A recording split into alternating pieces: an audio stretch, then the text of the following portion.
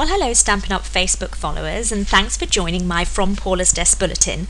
I'm excited to tell you about a new product line we're adding to our offering. It's called My Digital Studio, or in short, MDS. And MDS allows you to further explore your creative journey with Stampin' Up, only in digital form.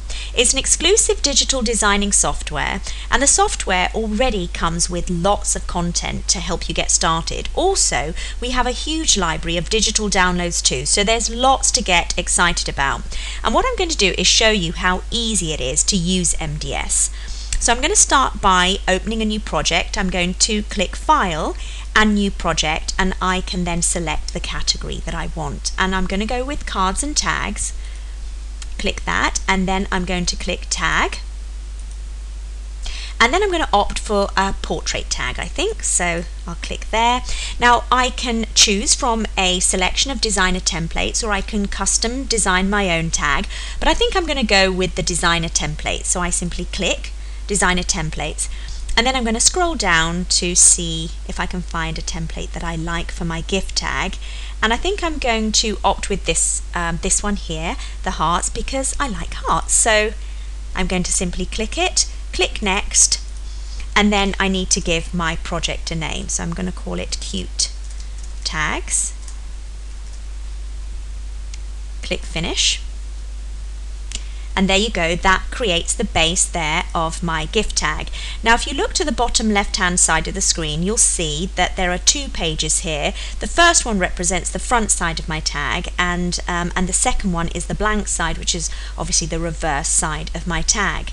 Now what I'd like to do is to add some embellishments to my gift tag. So I'm going to move over to the left of my screen to the resource palette, and I'm going to select the punches category, and then I can choose to browse the categories, but I can see that labels were selected on a previous project, so I'm just going to scroll down and see which of the labels that I like, and I think I'm going to go with this one, which is the decorative label punch. So I'm going to double click, and you can see that it pops the label right into the gift tag there.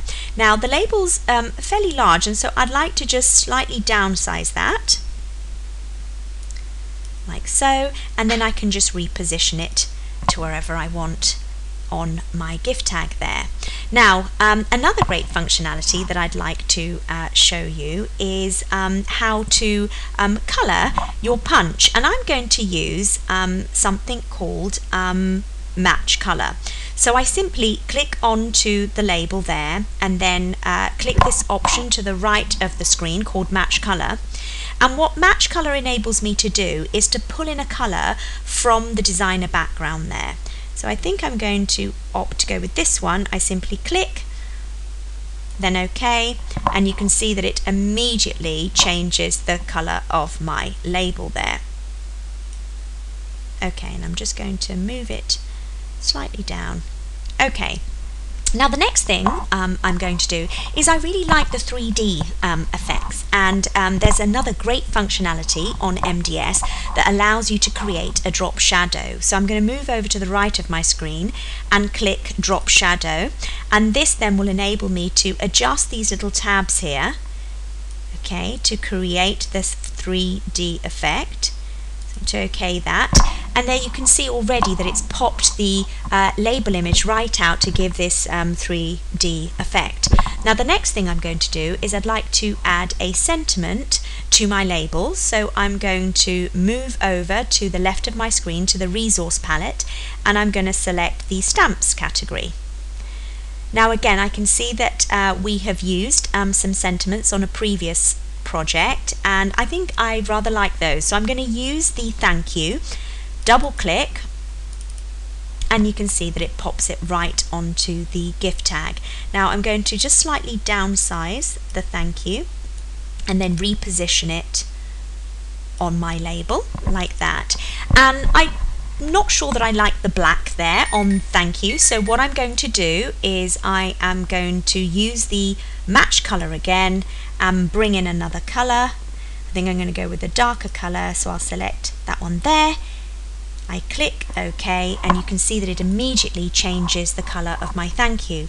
Now I would like to add just a couple more embellishments, so I'm going to go back over to the resource palette here on the left, and select the punches category again and browse to see what categories we have. And there you go, we have a hearts category. So I think I'm just going to have to go with that one.